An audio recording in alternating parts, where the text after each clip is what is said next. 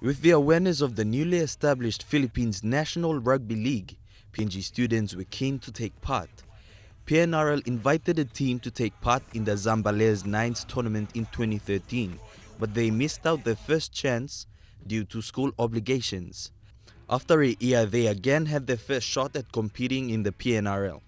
On September 16, 2014, they successfully took part in the PNG Independence Day Celebration Rugby League tournament.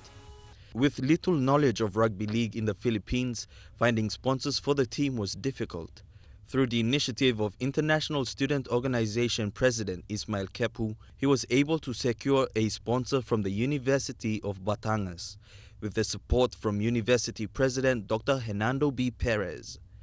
The university has come on board to sponsor the team with new club jerseys and equipment. There are many PNG organized rugby league teams in Filipino colleges and universities, and they are purely student driven.